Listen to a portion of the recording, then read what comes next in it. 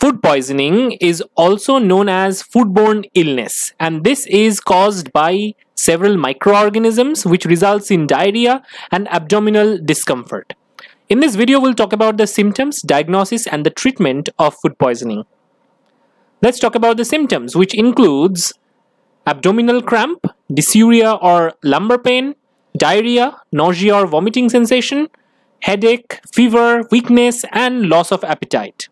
In case of extreme cases of food poisoning, there could be fever which is more than 102 degree Fahrenheit.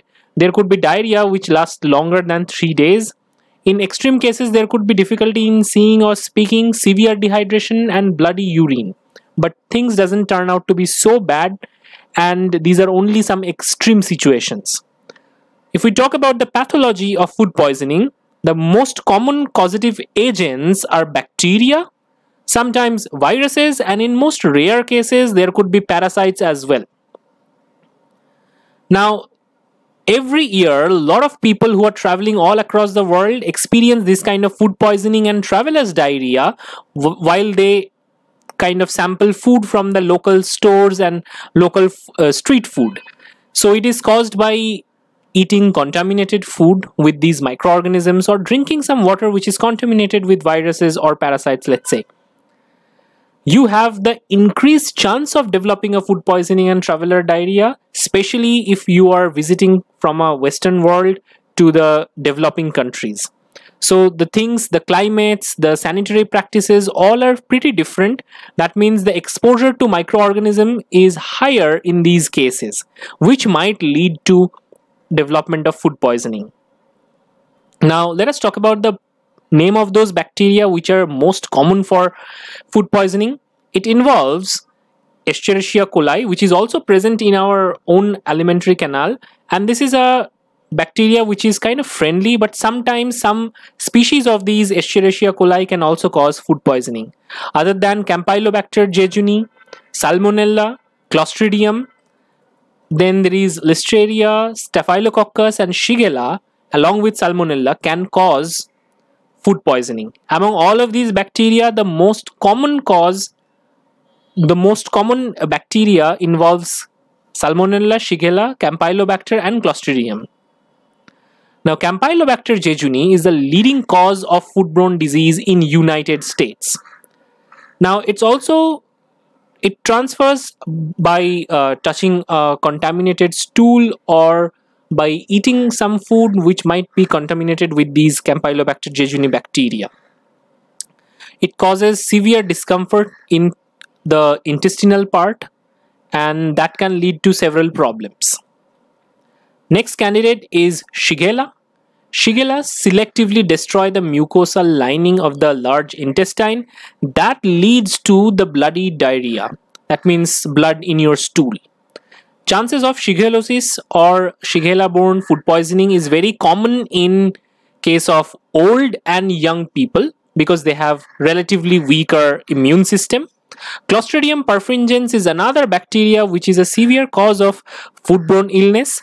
Clostridium perfringens can form endospores. Endospores are resistant to heat. That means even in the cooked food, they can still be there. And it's a leading cause of food poisoning in USA. CDC estimates that this bacteria can cause nearly 1 million of cases in United States every year. And Clostridium perfringens are mostly found in raw meat and poultry products. Now, in all of these bacterial infection, the toxins present in the bacteria might lead to this kind of discomfort that anybody experiences, the abdominal cramp and all these GI tract discomforts. Now, let's talk about the viruses as a cause of these food poisoning.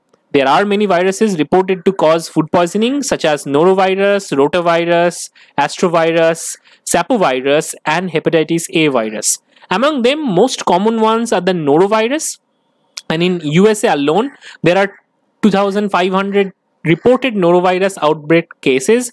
And anyway, there is a particular season where norovirus mediated food poisoning is really common. In rare occasions, there could be parasites as well, which might lead to food poisoning. And these parasites includes Toxoplasma, Tinea, and many others. But among all of these parasites, Tinea saginata and Tinea solium are the most common ones.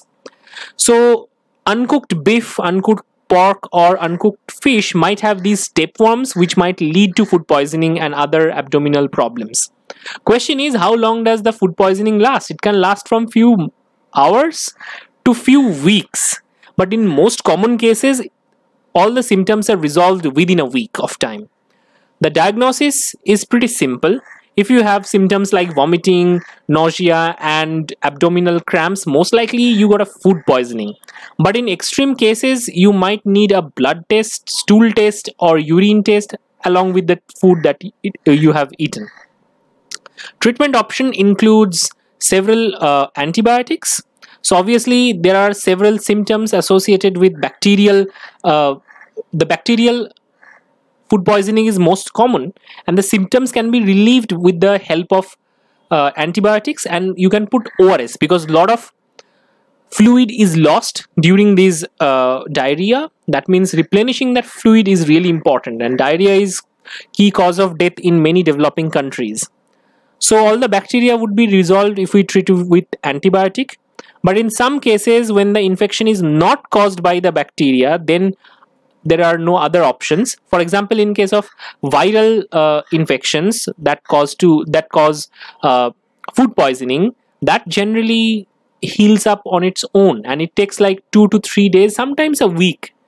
In case of protozoal diarrhea, things might take a little bit longer, but anyway, overall, these food poisoning and its symptoms are highly treatable. We should not ignore food poisoning, but we should not also get scared with food poisoning.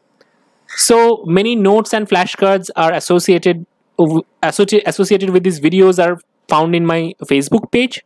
Follow my Facebook page where you get many dynamic flashcards. Don't forget to like, share, and subscribe. You can support me on Patreon.